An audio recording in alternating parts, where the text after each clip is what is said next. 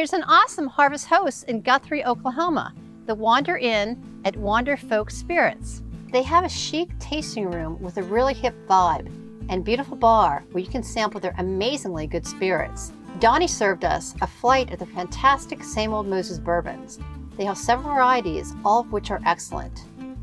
Distiller Jeff Cole gave us a tour of their steam-powered still and distilling process before taking us to the barrel house, where all the magic really happens.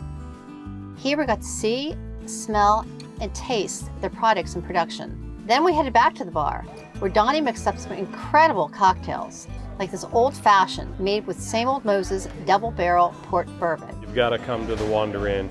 Really fantastic place. Highly recommended. Another Oklahoma winner.